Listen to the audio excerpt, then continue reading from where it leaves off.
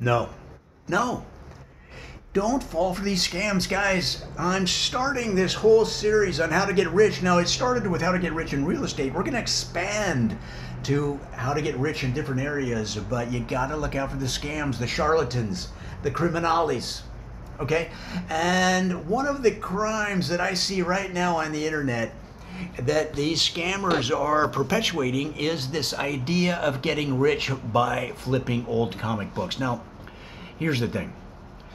You know, I got rich in real estate by flipping. They call me Mr. Joe Flip, right? Mr. Joe Flip. And I started out flipping little objects, little tiny homes that I bought. And then I moved up to doll houses. I'd flip doll houses. Then I moved up to outhouses. I flipped outhouses for 2 or 3 years, some with people still in them.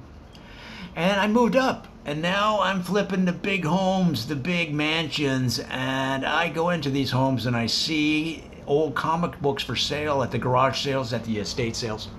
I have an eye for what was popular in the 30s and 40s because I was a fan of those books. And guys, there's a scam that's going around that you can find comic book heroes, comic books featuring superheroes of the 30s and 40s that are unknown, and that you'll be able to flip to collectors or comic book fans or fans of comic book art or animation or anybody that is some way related in an interest, as a related interest to old comic books.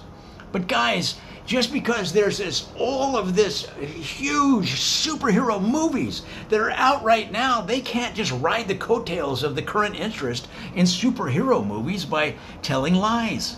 So these are the superheroes that I see them pushing as a scam, and let me tell you, they don't exist. For example, okay, from 1935, supposedly, there's a superhero called Bottle Cap Man.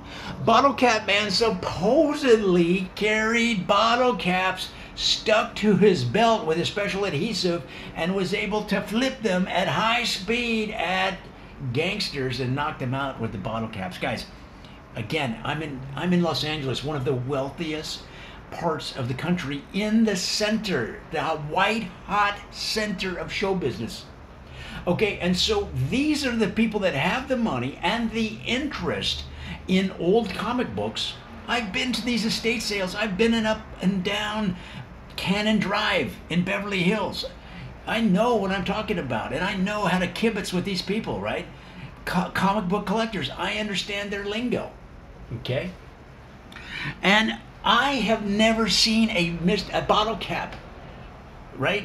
A bottle cap superhero. Bottle Cap Man does not exist. All right, the second one that I keep hearing over and over, especially on YouTube, is Fainting Man. Fainting Man was never a superhero. What he would do was he was using defensive maneuvers. So when he encountered a bad guy, he would faint and essentially play dead until the bad guy came up to him. Then he would grab the bad guy around the ankles with his super powerful gloves that were electrified with the eels that he kept in his pants. Eels in his pants electrified his gloves. He'd catch him by the ankles and flip them in the air.